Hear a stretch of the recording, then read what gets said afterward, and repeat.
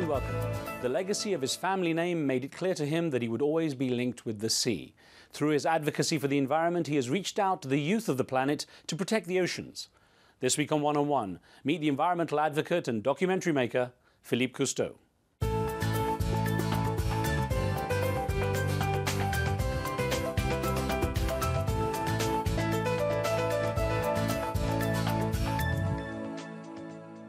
It was almost inevitable that the underwater world of his grandfather, Jacques Cousteau, would shape his destiny.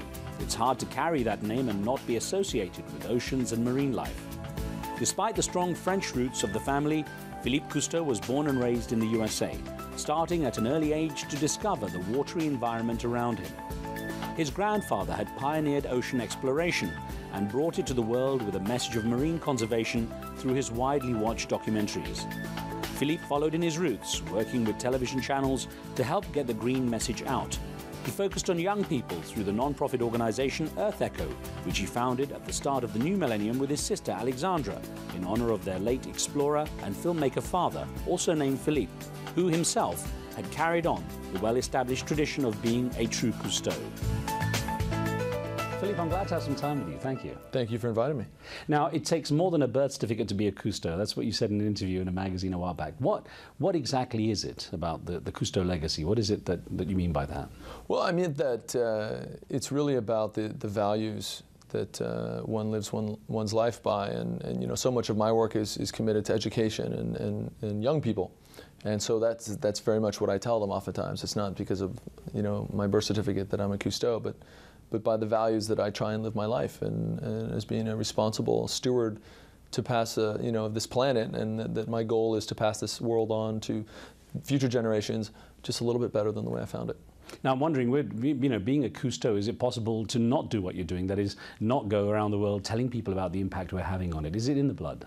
Well, you know, I have to credit my mother, actually, more than anyone else, I think, in the world. My grandfather had a huge influence on me. He died when I was 17.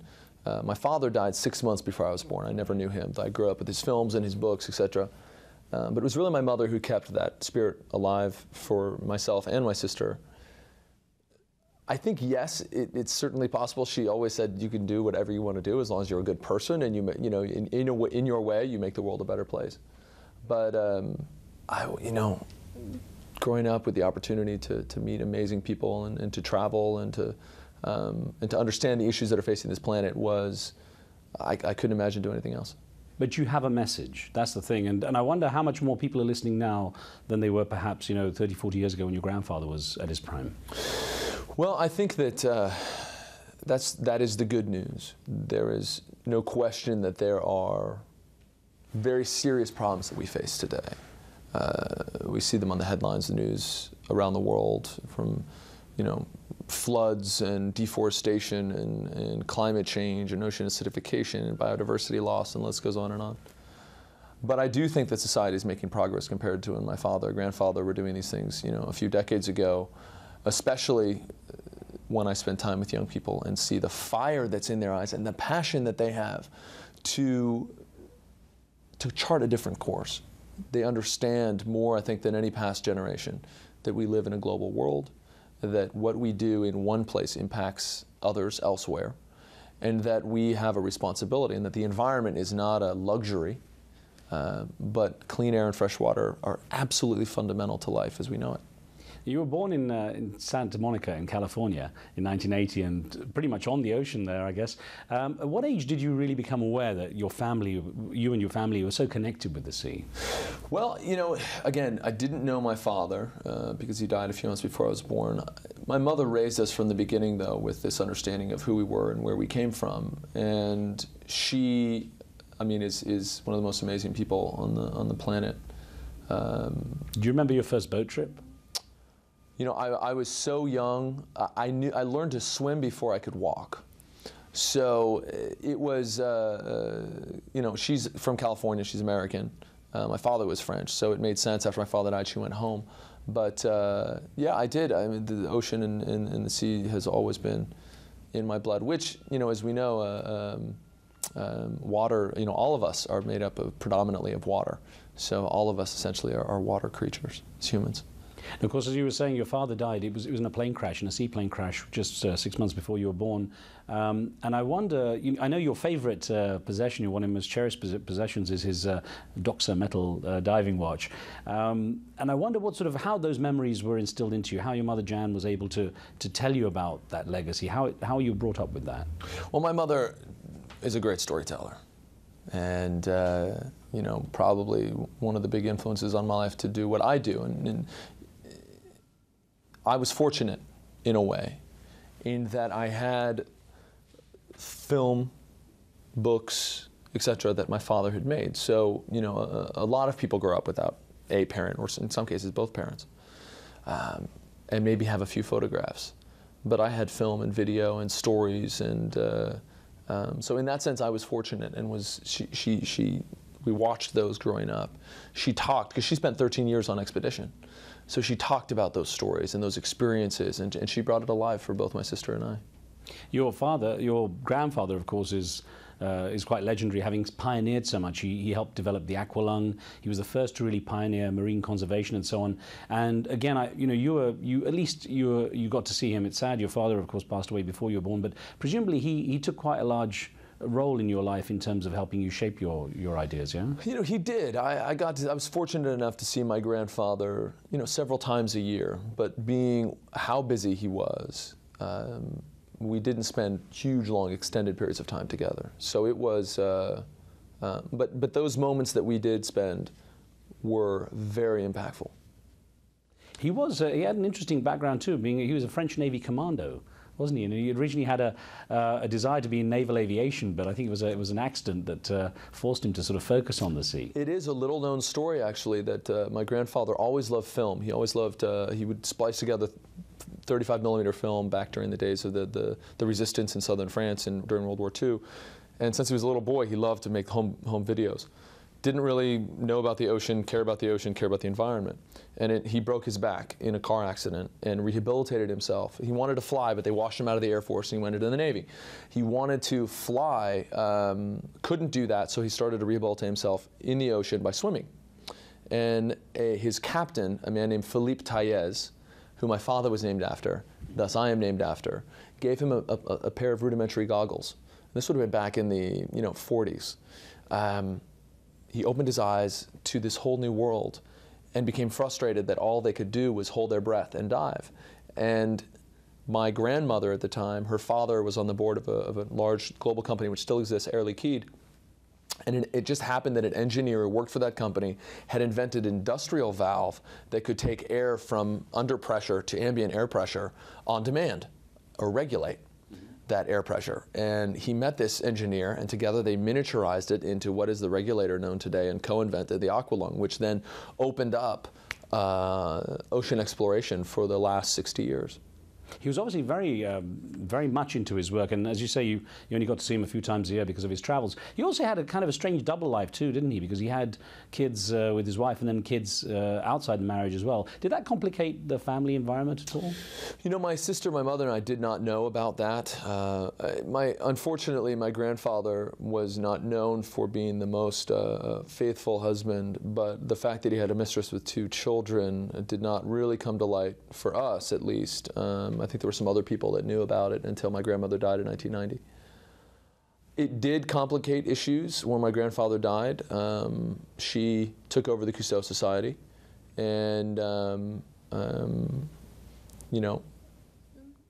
it is doing what it's doing, and we're doing what we're doing. Now, you're about 17 when your grandfather, Jacques Cousteau, passed away, by which time you were pretty much an action man yourself. I mean, apart from the diving, there was trekking and rock climbing and even going off to war-torn Sarajevo to give humanitarian aid. Yeah, that was a crazy adventure. With a friend of mine, a crazy idea we had to just not long after the war, we had contact with an NGO that was based in Sarajevo, and we decided to take a train, or a bus actually at the time, from where my friend lived in Switzerland all the way down to Sarajevo, and just volunteer down there for a week or so, until we basically ran out of money because there was no credit cards, no ATMs, no nothing. We only had the cash on us, and we barely got out with the cash in hand. Back into Croatia, but it was important. Those experiences were very important and continue to be, because my grandfather was so much about exploring the world around us and making the leaps to understand the importance of protecting the environment. My father's role, the 15 years and the 26 films that he did for the undersea world of Jacques Cousteau, as well as his own series, Oasis in Space, as he was becoming a global leader in conservation, he was really connecting humans to environmental issues. And so I always felt it was important to understand the human condition as much as the environment, because though we like to separate things, we like to separate air and oceans and forests, everything is one part of one system, and humans are part of that system. And so I always felt it was really important to explore. I studied history at university, really understand the human condition as much as possible to inform the work that I wanted to do. Of course, you had that legacy of knowing your father's films and your grandfather's films and the work they did. When did you have an idea that you would do it like professionally, that you would actually go into that world? Well, when I was a little young man, I always wanted to be a fireman. I think it was when I was in my teens, and it was actually when I went to Papua New Guinea for one of my first proper expeditions, and as an adult with scientists and not with family, things like that. 16, went to the highlands of New Guinea, which is some of the most remote parts of the planet. And I remember I was walking down the street one day, and my grandfather had always told me what a global world we live in and how everything's connected and how, it is such an amazing world, such an amazing planet. And I said, yeah, and seeing is believing, as they say. And I remember walking down this dusty road after 2 weeks down in the southeastern part of the country doing research on a research vessel on new species of fish, and then we went up to the highlands, and I was anthropologically seeing the people and the culture there, these very, very remote cultures that have little, if any, connection and influence or exposure to the outside world, the Western world. And I remember walking down the street, and the thing about where we were in the highlands is that when the airplane went to land on the dusty landing strip, they had to circle twice to make sure there were no battles going on. So they lived with spears and bows and arrows and in grass huts and grass skirts. But I remember walking down the street, and some of the tribesmen were wearing Lakers t-shirts, the basketball team in Los Angeles, California, here in the most remote part of the world. And I think it was at that moment that I realized that there are amazing adventures and amazing stories, and that we all live in a connected place, and that my grandfather was so right, and that I wanted to tell those stories. To what extent did you have to balance life between America, where you were born and where you sort of spent most of your time, and France, where your strong family legacy comes from? Well, most of my life, as you can hear from people, are always disappointed when they meet me that I don't have an accent like my grandfather's. Most of my life has been spent here in the U.S., although I did study for university in Scotland, which was fabulous. I want to touch on some of the projects you undertook as time went on in just a moment. We're going to take a short break here. More with Philippe Cousteau when One-on-One returns.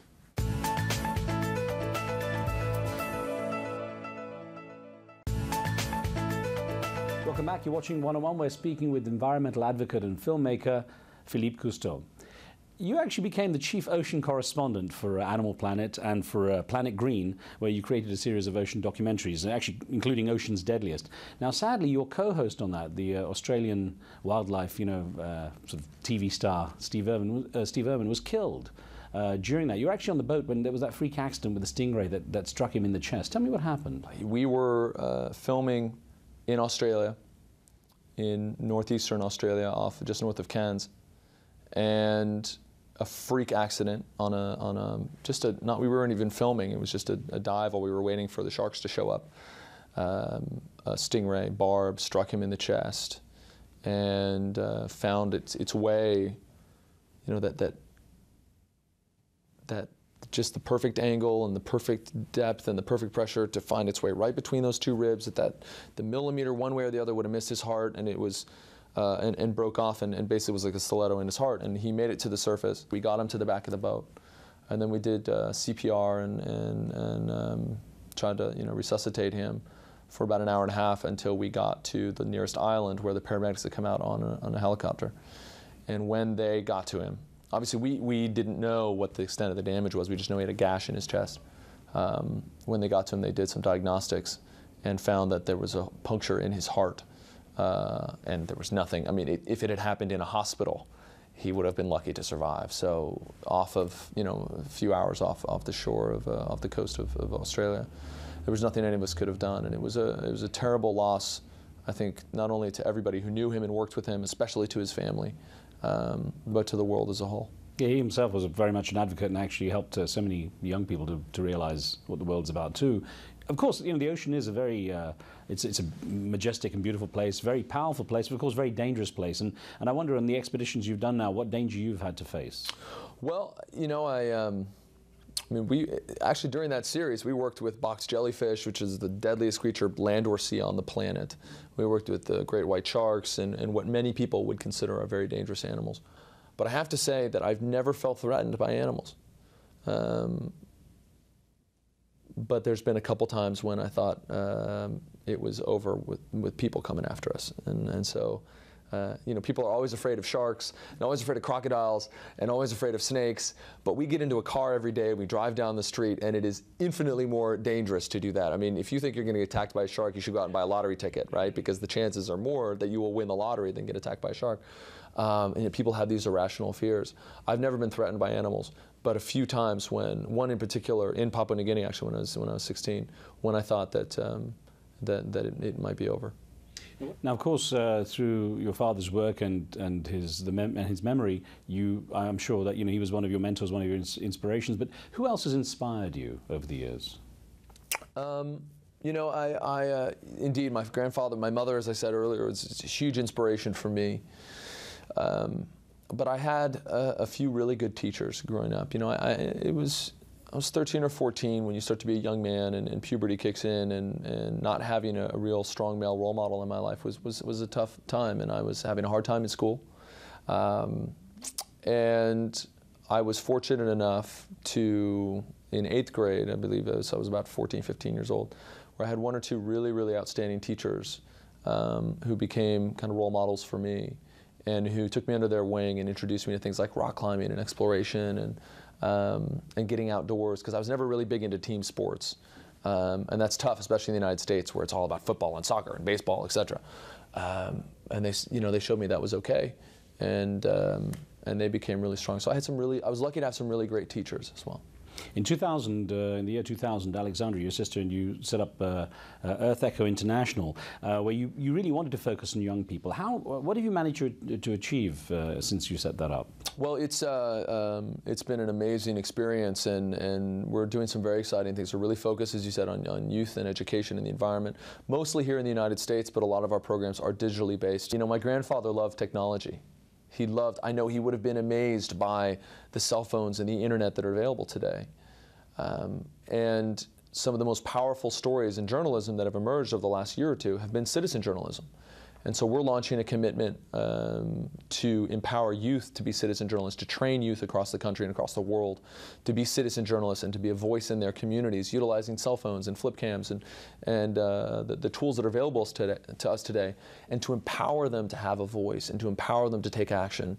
And we're very excited about that particular program because, again, with the internet and with the technology that exists today, anybody can be a spokesperson for these issues. Do you worry at all that young people don't have the sense of what the world is about because they're so absorbed in technology, computers and so on, that they're not out there? Growing up as a kid, I was out playing all the time. I was out there in nature. And I have to think about now how much opportunity I get to feel grass on my feet. It's kind of...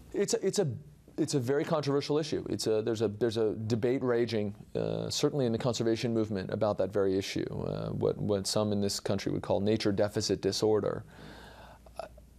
I think there's an ironic twist, though, to that, in that the social world and the social networking, the technology that we live in, I think have actually caused young people to understand that we do live in a global community, perhaps certainly more than my generation, where the town that you were in was the town that you were in, and the people that you knew, in general, that was your sphere and your world.